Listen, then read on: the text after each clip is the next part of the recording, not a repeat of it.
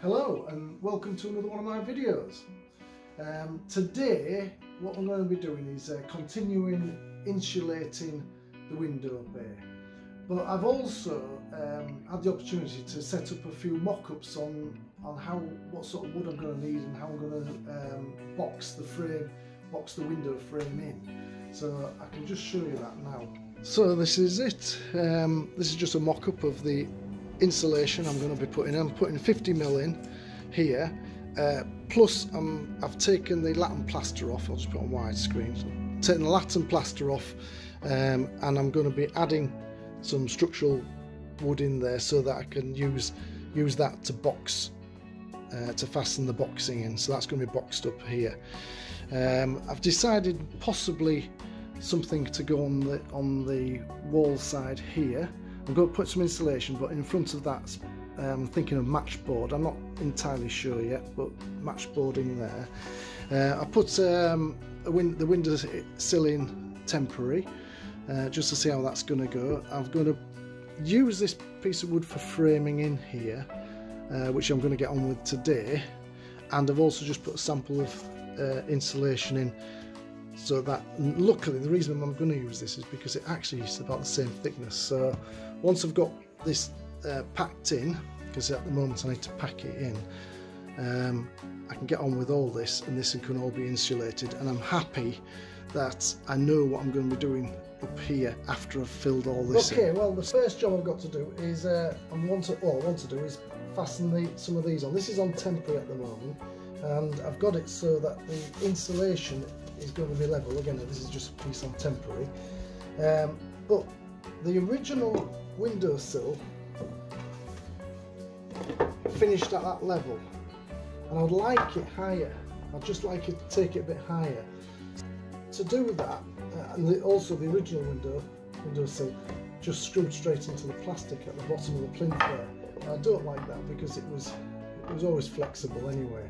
But so what I want to do with the new position, I would like to make it there a little bit higher, and then this or something similar is going to go onto the back of there, and it'll just make it a lot neater, I think. So that's the way I want to do it. So I'm going to use this as a framework which will fasten into the original stud, and then I'll probably get some packing, probably something a little bit better than that, which I can then fasten to the top of that, and I'll just make sure it's the right width. This just coincidentally happens to be our correct width for 18mm, so the insulation can go on there. And then when I do finally come to put the sill on, I'm at the height that I want it, which will go onto there. And then either the trim, this is just a piece of spare, but either I want to bring the sill forward a bit, and the reason for that is because of this piece here. I would like the sill to go past it rather than that piece going past the sill. So I'm going to put an extra piece on the back, and when the wood yard's open again, and it should end up something like that. So yeah, so that's the first job, is to actually put these. Got this set up. I've actually moved this piece, and I've just temporarily screwed it to the main framework. Now what I'm intending to do is cut this piece so it has an angle from here running out into the room, if you like to call it that, up to here. Now the reason I've put it on there is because I've got another piece here which is the same size, and if I put that underneath here and run it up so they both just touched, and I've already set this up so it's not just a coincidence. They both touch here, so I know from here to the edge here is the angle that I want. So I can take that one away again. Obviously that's why I screwed that in, and then I use this. Now I can then put that into the corner like that, run that on there. I've already set this up as well just to make it easier, and that runs to the corner here. I can hold that on there, and I can scribe a line. Now all I have to do now is cut that line, adjust that to the position that I want it up into this corner here, and then I can work on the next piece to match this piece, and it'll come round and then come in front of that. So I set my saw up, piece of wood in. I've got a laser beam here, and as you can see at the moment it's on 90 degrees. So I'll turn this,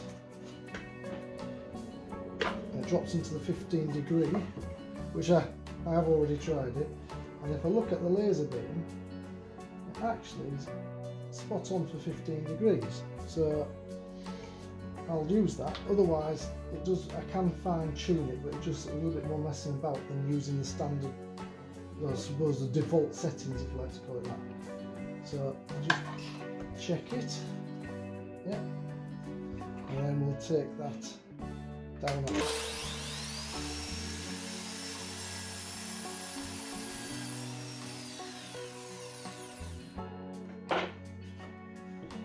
And that's the first piece. I've got my first piece in, but it is only screwed in temporary, because I want to just use it to mark up the second piece.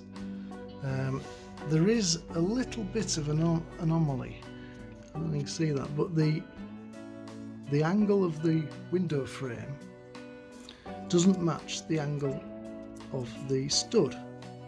That comes over this way a little bit more, and that could create an issue, but it shouldn't be too much of a problem. So what I've got to do is, when I mark this up, this next piece, I've got to mark it up there, but also cut a notch out the back corner there, so it fits. I've got my piece of wood here, so it's going to be difficult to try and recreate that angle. So I'm fairly confident that for my purposes that the installation is fairly level. So I'm going to push that underneath just to make life easier. Scribe a line right there, keep it as level as you can. Scribe a line here, and also in here you can see where the join of the main frame is. So I can guesstimate that enough and just make a mark there. So I'll take that back. So I've got the piece marked out. Now I've also got the piece that I cut off the first piece, and I can just use that for a size. Now what I want is to measure the part that I've cut, 15 degree part, and I have checked it. I mean, it hasn't been cut short, I've actually cut it. So if I mark that out there, and then transfer that measurement to this part here, I now have, to make life easier, my cut. So I can cut that and then cut that down there, and hopefully so it'll all match. So what I've got to do is make this, that was, the last one was 15, so I'm getting a guess 30. There I'm on 30. I've got my laser beam there, and yeah, it looks like it matches up. So it matches up near enough, let's put it that way.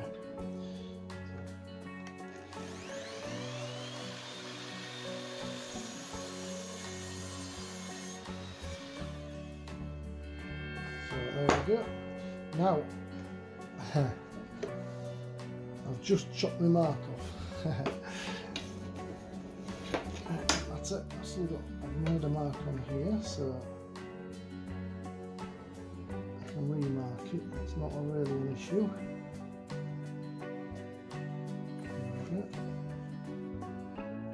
And to be honest, it doesn't have to be absolutely accurate on this one. But I'll take it on there. I'll put that on 45. 45. I'll just do a guesstimate cut using a laser beam. So that looks about right.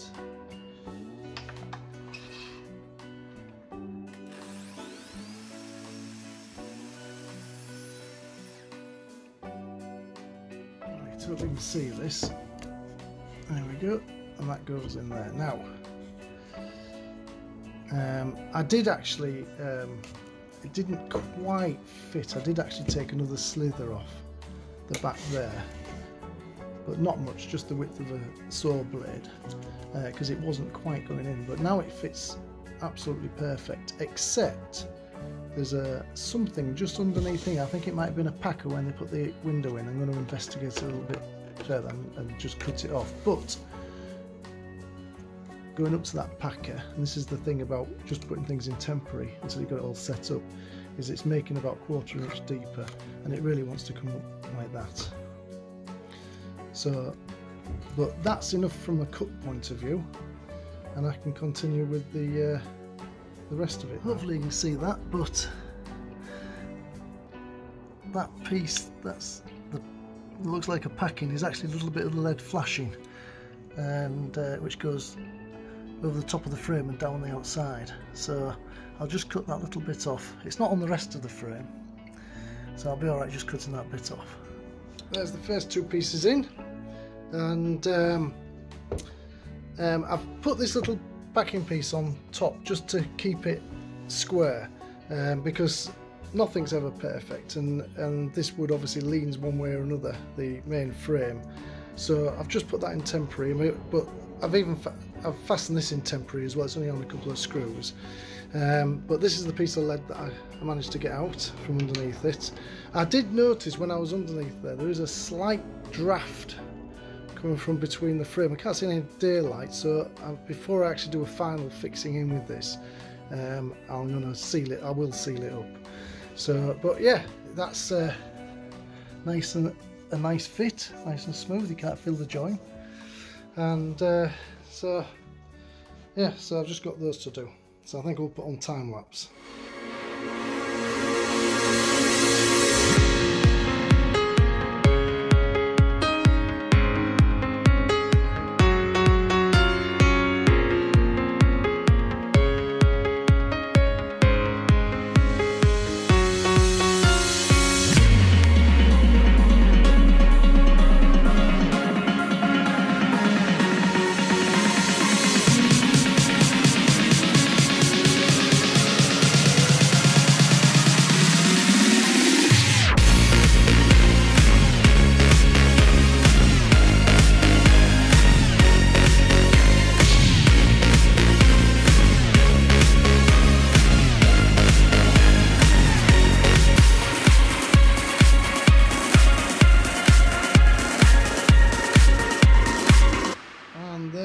For now,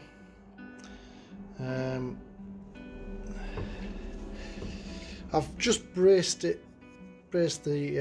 joints with these. As I was doing it, I think this is 12mm, and instead of using a thicker piece of wood, I think I might actually use some of that. And I've just tried it with the Sill.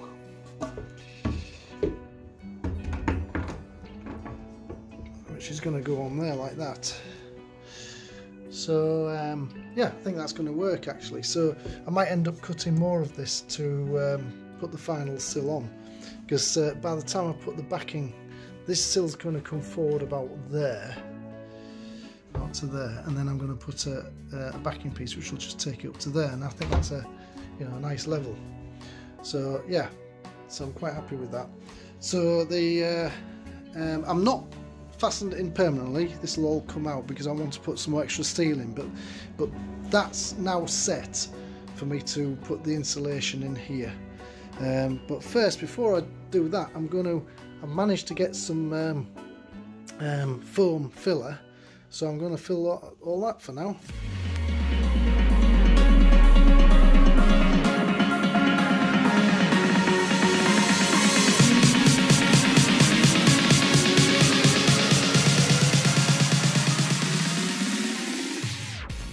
Right, so there we go.